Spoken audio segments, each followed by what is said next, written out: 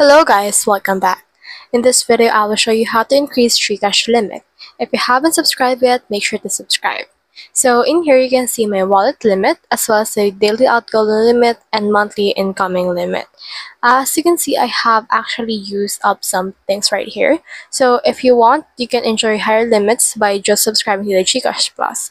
Head over and click on this learn more about GCash Plus, and when you click on this one, you should be able to see this GCash wallet right here. So as you can see right here, the transaction limit will actually add in here from in there. So you can see more things on this profile limits. So let's head back and you can learn more about your limits right here.